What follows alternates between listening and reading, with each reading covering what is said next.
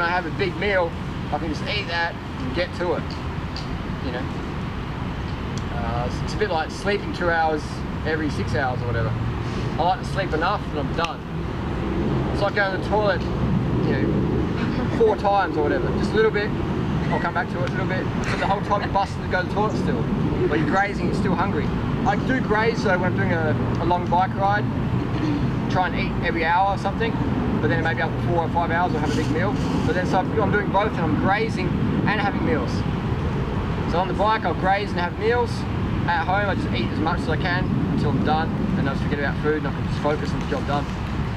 Same with sleep, I just get up, I've had enough, get the job done, go to bed early.